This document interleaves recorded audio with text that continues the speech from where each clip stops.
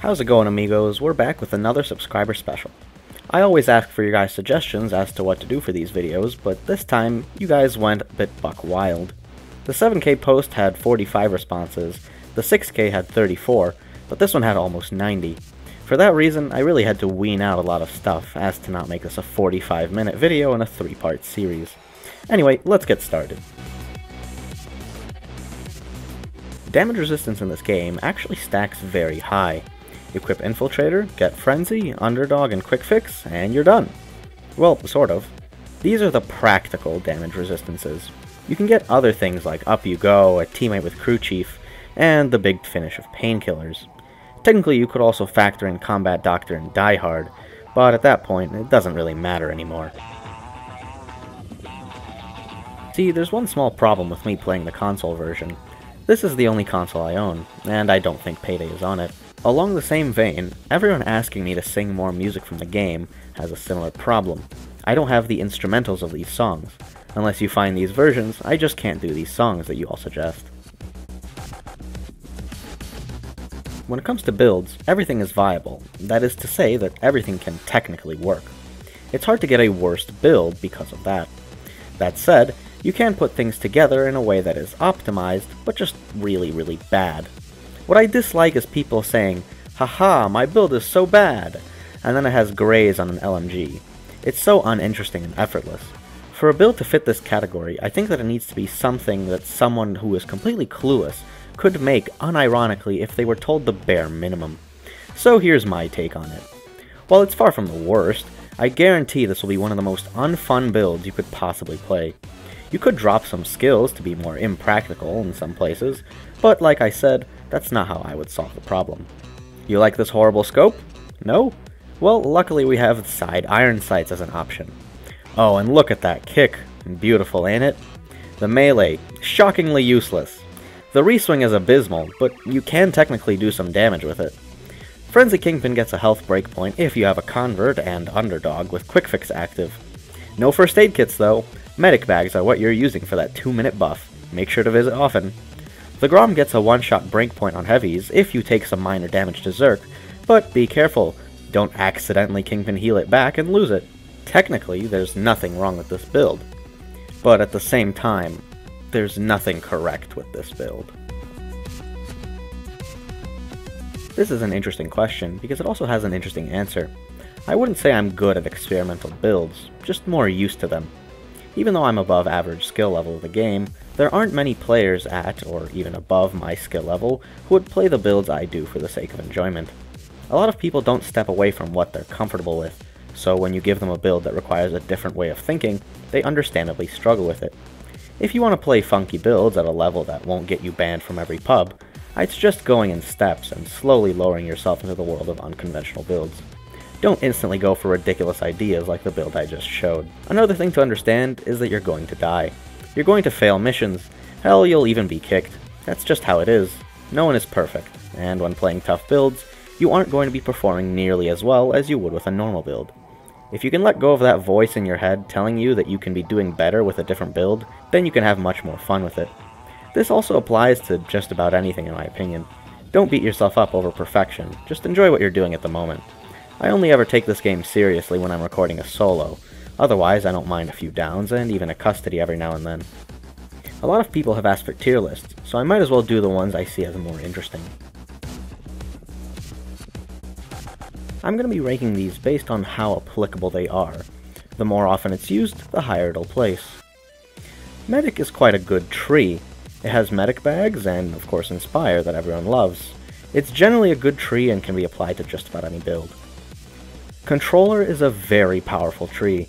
Converts can be put on literally any build, and you'd kind of be a fool to not do that. The only reason to not go here is to challenge yourself.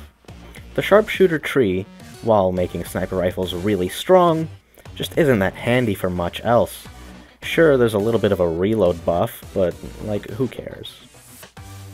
The shotgunner tree is very similar to the sharpshooter tree. It's great for shotguns. That's about it. The tank tree is another extremely powerful tree. Almost every single skill here is useful to builds. Resilience, Die Hard, Shock and Awe, Bullseye, and even Iron Man are all very strong skills. Transporter is the only meh skill in this tree. Ammo Specialist is quite a good skill tree as well. Bullet Storm is extremely powerful, and having more bullets is just handy for many builds. The Engineer tree is unfortunately not very good.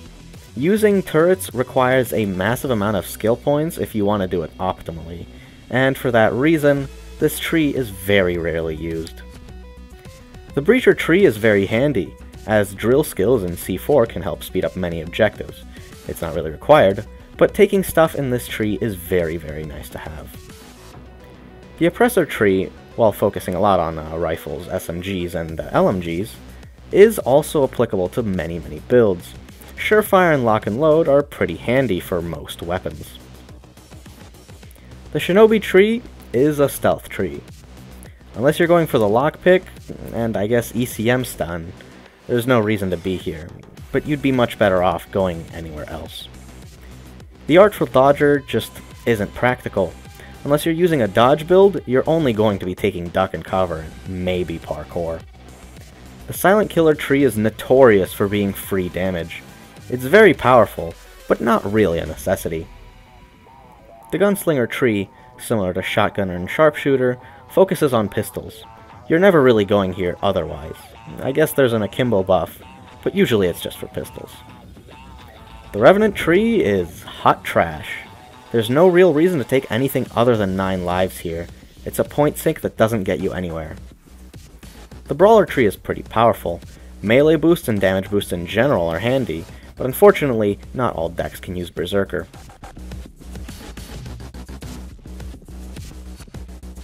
The Payday community makes a lot of memes, so a tier list of them would be interesting. Dallas needing a medic bag is just repetitive and not very funny. I don't know why people keep repeating this over and over like it's hilarious.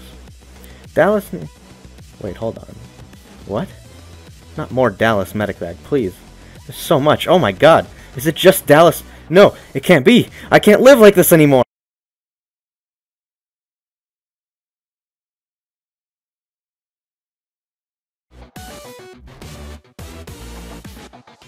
Although I think this is a really cool idea, there's one small problem. Who even uploads Payday 2 anymore? If you consider the channels I had for my skill tier list, half of those literally just don't play the game anymore. A tier list wouldn't really be good if each tier had like no one in it. Of course, I could spread the list out to people who I'm not really friends with, but then I'd just be bullying smaller channels for no reason. You can make a judgment for yourself in regards to how good a channel's content is with a simple test. Is the video main monitor material or second monitor material? Also, this is a pretty good place to plug my second channel. I have a second channel in coalition with Bay1K, who makes great videos as well. This channel doesn't really have a schedule, nor a format. I suggest you check it out though, as it has quite varied content, ranging from shitpost edits to pseudo-podcasts to weird clips. I'll probably make a community announcement about this one day, but I'm not sure when. This is no longer the tier list section, by the way. I just wanted to mention this second part. One thing I do want to see change in this game is the perk deck balance, because it's pretty horrible. I actually want to do a video about this topic, rebalancing a lot of perk decks myself. However, I ran into an issue, being that I have absolutely no idea how to mod this game. Let it be known that I tried, and even with the help of Rocky, Creepy, and Stryler, I couldn't get very far.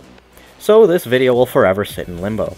I could upload it, of course, but the ideas are completely untested, which I wanted to avoid originally. After all, balancing requires testing, right? Right, Overkill? Right? Absolutely not. The people just aren't ready yet. This is a pretty original idea, so I just had to do it. One disclaimer, however, I only started playing the game in late 2015, and even then, playing with quotation marks. It was my cousin's account, and only occasionally. I started actively playing maybe a year after that, so I can't speak 100% accurately to the meta before then. However, I did some research and read through the update history, so this is the best that I can put together. You can say that this is a historian's interpretation based off primary source documents. That said, let's get into a short history of Payday 2's meta. Single-celled life began in the form of armor. Just putting it on would put you ahead of the curve. For an era, this would not change. Even as Deathwish was introduced, life had only just started the multicellular phase. And then, after having been underwater for so long, The first animals crawled onto land in the form of perk decks. Soon, life would rapidly expand outward. At the moment, Rogue was the dominant life form. While powerful, Grinder came out a little while later to overtake Rogue. On release, Grinder could survive just about anything, unlike Rogue, which had to avoid. However, after many millions of years, a new stage was entered, where the dominant life form became Anarchist. Put on your heaviest armor, get Frenzy, and you're unkillable. However, unlike Rogue's lengthy reign, a change was coming, one that everyone would need to adapt to. The old skills were no more, and new ones came in. The old builds had been flipped upside down, and new ones had to come in. But these changes wouldn't be the only thing to shake up the world. Move out of the way, Deathwish, welcome one down. A mass extinction of builds happened. After all, conditions were harder than ever to survive in. The survivors? Crossbows. Having teamed up with Rogue, we can still occasionally see these ancient animals around today. Having survived this difficult life for a while, the conditions loosened up a bit with higher headshot multipliers. However, the damage still being high, the meta had moved onto armor and Anarchist shoulders. Rogue was no longer on top, and Grinder had been wiped out ages ago. Life moved on like this for a while, until a minor hiccup, the body expertise nerf. Dozers would no longer be affected, and neither would crossbows. Not a major change, and it was adjusted to fairly fast. However, not long after came a major change.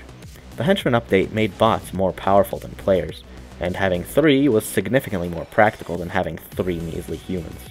Around came the Stoic perk deck, which at release was not fawned over all too much. Everyone who was still bad at the game were unable to switch off Rogue. However, you may now know that this perk deck is one of the best in the game. Not long after came a shock to the system. The LMG buff whipped out its cock and showed it off, and what a cock it was.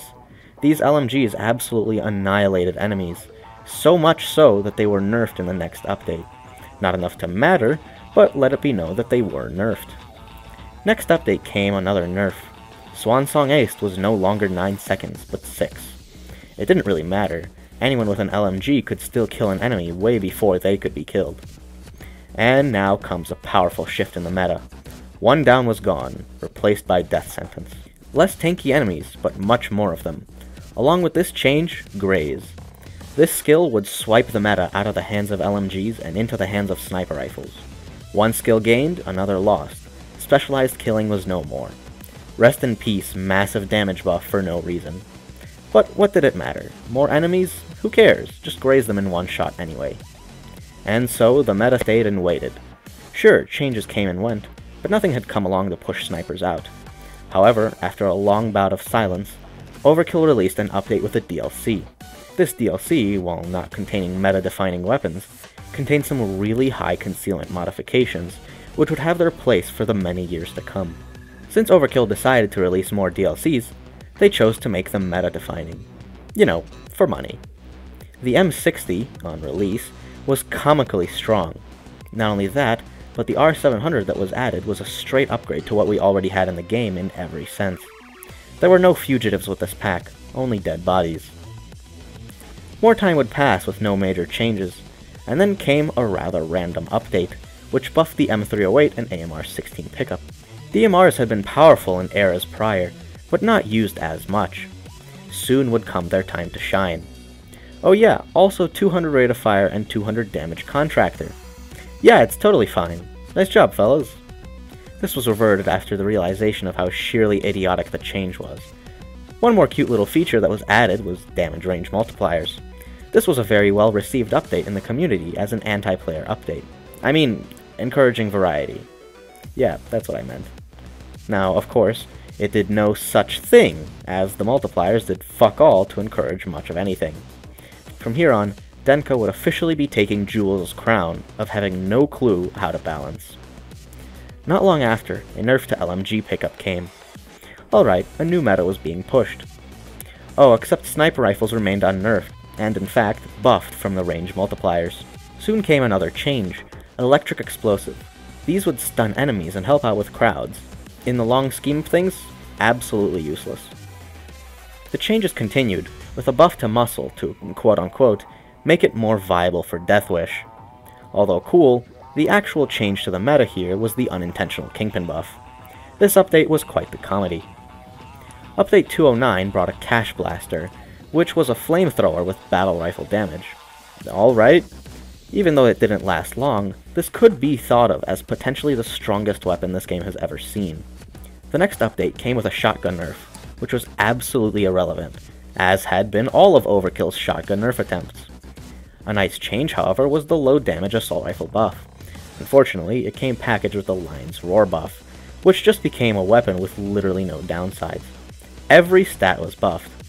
Kinda like the Lebenssauger. Let me remind you, snipers have not left the meta yet, and now the Lebenssauger was similar to what the beta contractor was in terms of stupid buffs. Considering 2 weapons out of this update sit on my best weapons list, you can look at this update as pretty meta-defining. Payday's 10th anniversary came with some party balloons. These were no normal balloons, however, as shooting them would give God mode, infinite ammo, and various other effects. Throughout all this, achievements weren't disabled, so you could make an argument for this being the most powerful meta to ever hit this game. Only a short while later, something new came around, a new perk deck. Considering this hasn't happened in years, it was quite a shock. Another shock would come when using the deck, as Leech was comically overpowered, dethroning Stoic by a wide margin. Oh yeah, by the way, Stoic came back and took over the meta. This perk deck healed teammates, gave you invincibility, gave you free Messiah, had a short cooldown. I mean, what didn't this perk deck do? Well, aside from fitting into the game, that is. Not long after, Leech was nerfed in a way that could be completely and utterly avoided, so nice job, team. And the rest was history. Or, I guess the future, since that's where the meta stands now. Sniper rifles are still all-powerful, and Leech tops the charts. Playing with bots is still better than players. Now, for some things that I didn't mention, if you're wondering about shotguns, they've always been good, but never truly the meta. Aside from Dragon's Breath, which is still obnoxious to this day. However, I didn't mention it as they never really broke the game at any point, at least from what I can remember. A similar thing is with perk decks. I can't exactly say when which decks took over the meta. For example, Stoic on release was even stronger than it is now, but it just wasn't very popular, until it just randomly exploded, and I'm not really sure when. Other than that, what did you think? Are you a boomer that wants to fill in some details that I missed since I wasn't around? Feel free in the comments, I'm sort of interested as how that progressed myself. That was shockingly long, but I had fun with it. I tried to make it more entertaining with my travel through history, so I hope you liked it. I think that I'm going to stop doing these sub-specials after 10k, as I'm already growing fast enough that 1,000 extra subs comes fairly often, and I don't want to spam special videos. It doesn't make them very special. Maybe I'll cut back to every 5k or something. That said, thanks for watching, and I'll see you next time.